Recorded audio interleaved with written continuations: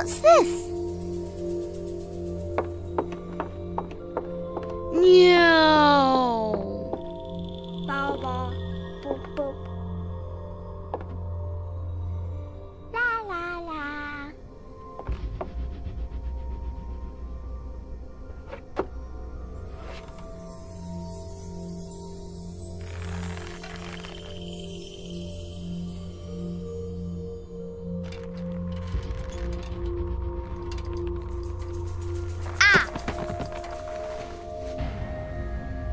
Ooh.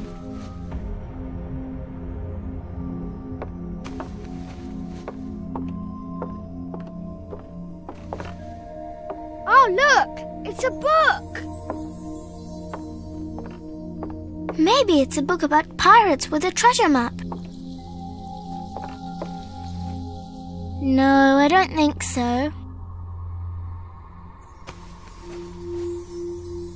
I wish that I had seen through all your lies. Oh, start from the beginning, not the middle. And so I decided to pick up my pen to relate the most disturbing episode of my life thus far. It all began early one morning in 1898, when Sherlock Holmes invited me to accompany him on a visit to the Marquis of Conyngham.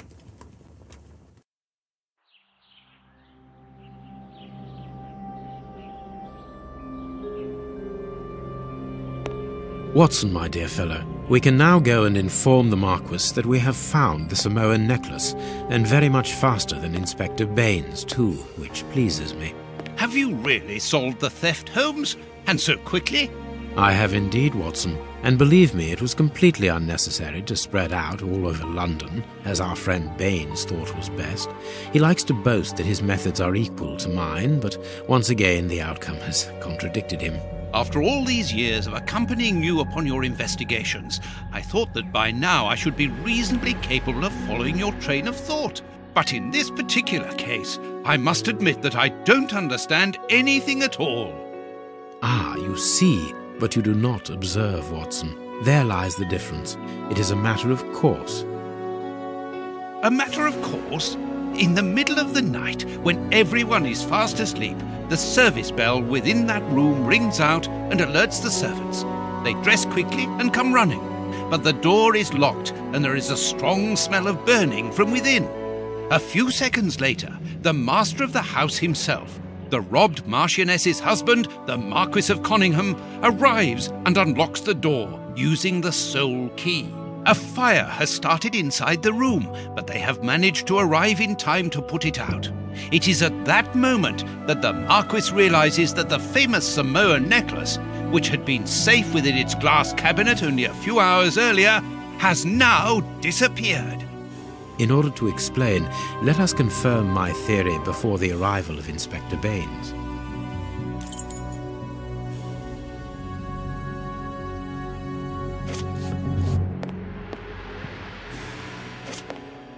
This window was cut with a diamond, a clean, discreet piece of work. This is where the necklace was. See how tiny the hole is, and not one fingerprint upon the window.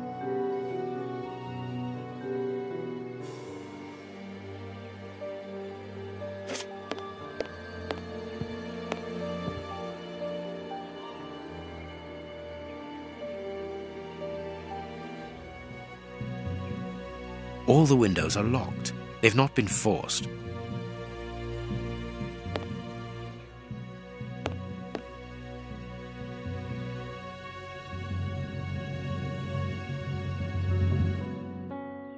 A mark, undoubtedly made by a diamond. Someone tried to cut the glass, but he was interrupted. Therefore, the thief tried to escape through the window, but he was interrupted.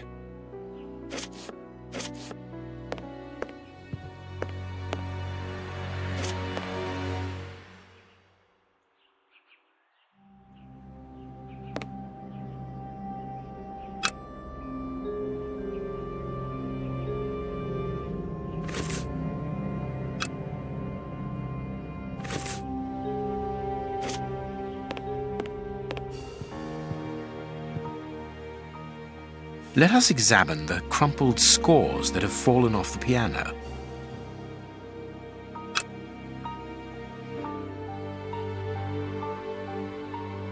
These sooty prints were left by a tiny hand. I don't understand why these music scores are covered with soot.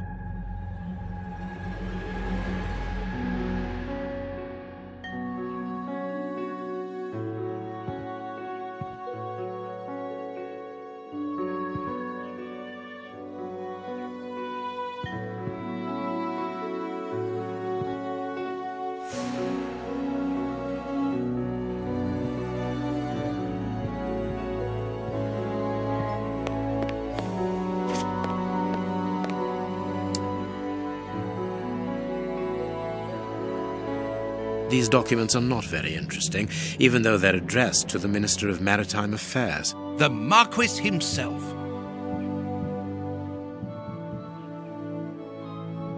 A candle. It must have fallen from the chandelier. Not very well kept, this aquarium. I can see a dead fish floating on the surface.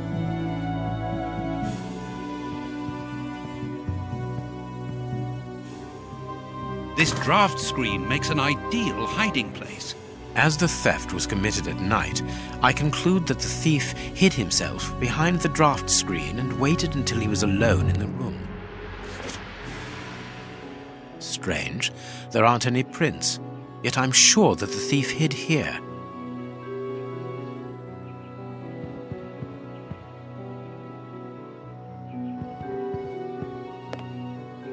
When the servants arrived at the door, having been alerted by the bell, they saw evidence of the theft and the fire, but they didn't see the thief. This door is very hard to force. The Marquis is the only person to have the key. The thief could not get out through here until eventually, when the door was opened by the servants. What do you think, Holmes?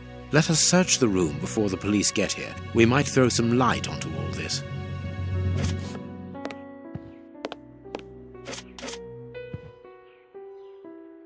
Heading towards his chosen escape route, probably the window, the thief knocked over the stool, which then caught fire. But why didn't he try to put the fire out at once? Footprints. You are not going to get on your knees to examine them. There is no need. It is soot. The servants must have trodden in it while they were putting out the fire.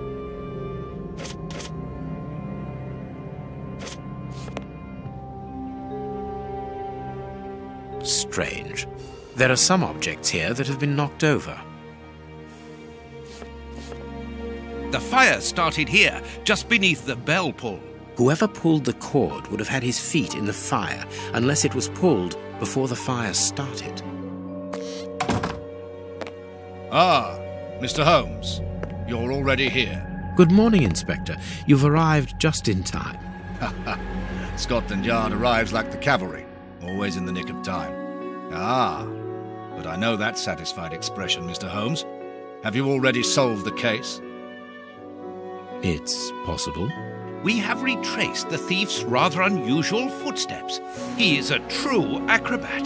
But what I cannot understand is that when the servants entered the room, there was no one to be seen. An acrobat, perhaps, but an invisible one? I do not think so. The only explanation is that the thief escaped before the servants arrived. I don't know how, but there is no other way. Half a point for the doctor, nil for the inspector. I am pleased to see that you find the situation amusing, Mr. Holmes. Very well then, explain. Dr. Watson was correct when he mentioned acrobatics, but he is mistaken about the nature of the acrobat. As for you, Baines, you're quite incorrect, as the thief was in the room when the servants entered. Explain, for heaven's sake, Mr. Holmes. Watson, how could a thief be missed in the middle of 8 men? I don't know. Because he is very small? Stop teasing us, Holmes. Exactly. Because he is small. Small and remarkably agile. You're thinking of a monkey? And a trained monkey at that. Without a doubt, a Leontopithecus rosalia from Central America. The animal had been hidden inside the room for several hours, calmly awaiting the signal from his master. Once night had fallen and the room was empty, a high-frequency whistle alerted the monkey that it was time to begin the procedure for which he had been trained. The monkey emerged from his hiding place and used the point of a diamond to open the glass cabinet and steal the necklace. He headed across to the window by the chimney, but knocked over the stool, which in turn knocked aside the fire guard and started the fire. The frightened monkey jumped from the chimney by swinging from the bell pull, thus alerting the house servants. He then went to the window and began to use his diamond to cut a hole, but was interrupted by the staff trying to gain entry via the door, and he panicked again. He ran across the piano, scattering the music scores onto the floor, before hiding inside the chandelier, knocking over a candle. Finally, the servants and the Marquis entered the room, leaving the door open while they put out the fire. It was during the confusion that our agile little thief made his escape through the doorway. As simple as that. A brilliant explanation. Bravo, Holmes. And the necklace? I can see it from here, my friends. It's right in front of us. We have searched the room from top to bottom, Holmes. How were we unable to find it? Because we paid insufficient attention to the only victim of this affair. What victim? No one is dead? Yes, Watson. A poor goldfish whose destiny was to die, crushed by one of the most precious necklaces in England. The aquarium is just beneath the chandelier. I understand. The little monkey had likely hung the necklace around its neck and lost it when he leapt from the chandelier. The jewels fell into the aquarium, where they remain now.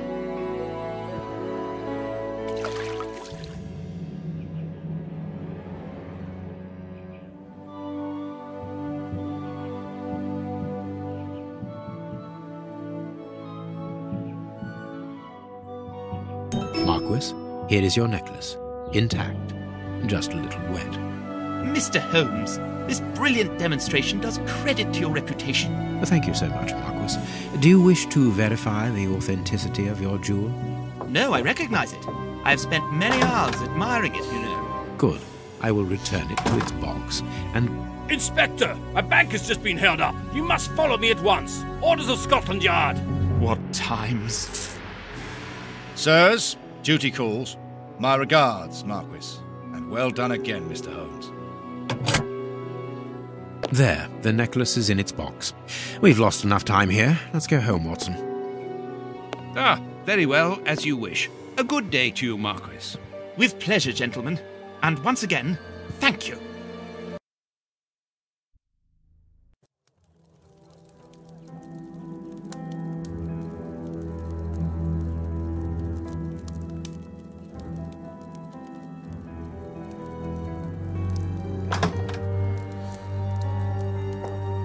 This morning's newspaper. Holmes, have you read this article about you? No, Watson, not yet, and I won't have time to. Read it before you leave. It's outrageous. If you insist.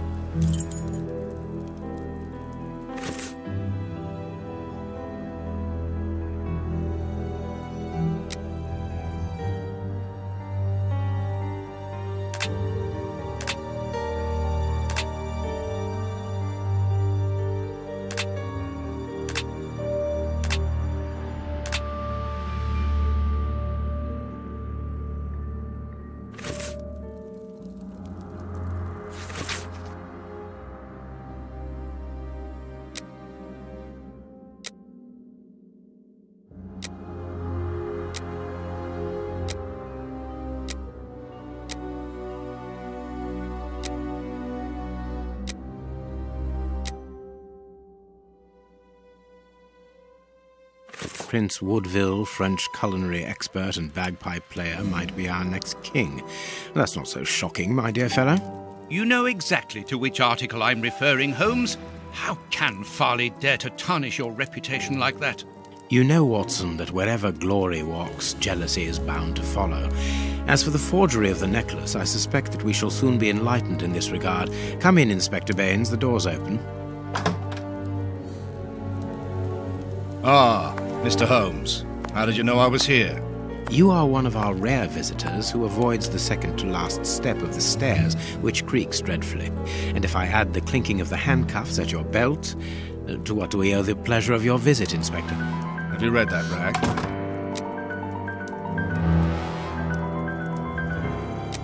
Inspector, can you explain this slander? Has the necklace of the Samoas really been replaced by a fake? I don't know how the reporter got hold of the information, but it's true. About the necklace, of course. I wouldn't permit myself to question the integrity and honesty of Mr. Holmes. The necklace is a forgery? Impossible! I saw the Marquis authenticated before my very eyes, before Holmes returned it to its place. Mr. Holmes, the Marquis believes Osmond Farley's theory. I shouldn't be surprised if the reporter isn't behind all this slander about you. He's a freelancer, well known for his explosive and subjective articles. In any case, the Marquis assures us that you were the last person to have the necklace in your hands. Let's return to the Marquis's house, Holmes. I'm sure that we'll have no trouble in taking apart this theory. It is unnecessary. Such allegations collapse on their own, like one of Mrs. Hudson's soufflés. Let us leave the police to solve this problem and turn our attention to the matters in hand. Perhaps you are right, Holmes. Inspector, I assume that you have the fake necklace with you. It's why you're here. Your superiors would like me to examine it. Indeed. They would like you to confirm or deny putting this fake in the box. Can't that wait? I must go to the house of Lord Peregrine Maitland, the Bishop of Knightsbridge. And the Marchioness? She is beside herself. Without the necklace, her marriage is compromised. It is the principal item of the young woman's dowry. What a lovely marriage. Holmes, forgive me for insisting, but don't you want to examine the fake jewellery?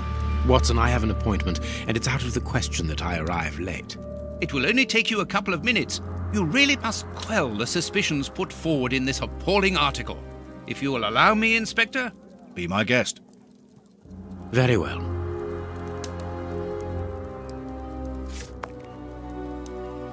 What do you think, Holmes?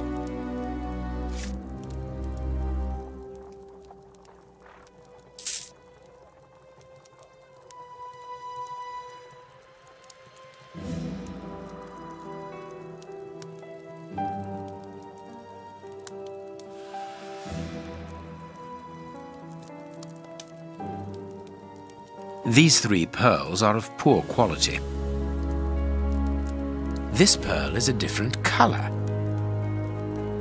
This pearl is too small. It is not in its place here. Too many defects. This necklace is a fake. This is nothing but a vulgar copy, and at a glance it would appear that the forger has intended for it to be seen as such. How could we have been fooled by such a blatant imitation? I don't understand. Yes, how is it possible? Holmes, do you have a theory about this? I have absolutely no idea. You insisted that I examine the necklace, and I have done so. Now it is important that I keep my appointment. I'm sure, Inspector, that you will throw some light on this affair. Holmes. You may accompany me, Watson, if you care to do so. Goodbye, gentlemen. I'll keep you informed as to my inquiries. Goodbye, Inspector. You mentioned a bishop, didn't you? Are we going to his home? Yes, the Bishop of Knightsbridge. I put his address on our map of London on my desk. Would you get it for me, please? All right, Holmes.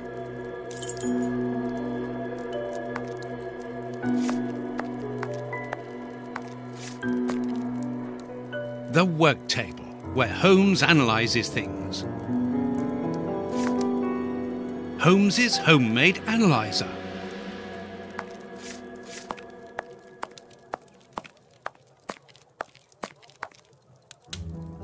I have found your map.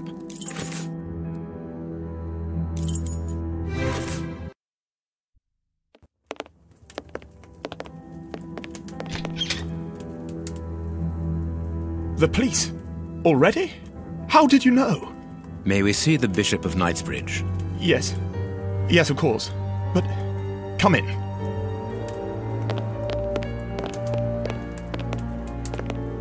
What has happened, Reverend? What? I don't know. It was last night, I think. I only just arrived, and I have made this macabre discovery. My God, how horrible. I haven't called anyone. How did you know that? Holmes, look! The Bishop, appallingly mutilated. How dreadful. Mutilated. And killed. He was such a good man. How could anyone be so brutal? Look at him. He is barely recognizable now. How could any of God's children be responsible for that? They were evidently unworthy children, Reverend. Now do please try to calm yourself and focus, because we will need your assistance. Do you have any idea as to the motive behind this? I haven't had time to do an inventory, but nothing appears to have been stolen. And anyway, His Excellency didn't own anything of great value. I don't know what else I can tell you. Note this down, please, Doctor. Doctor? But you aren't the police? No, Reverend. I am Sherlock Holmes, and this is Dr. Watson. We are here at the request of the Bishop.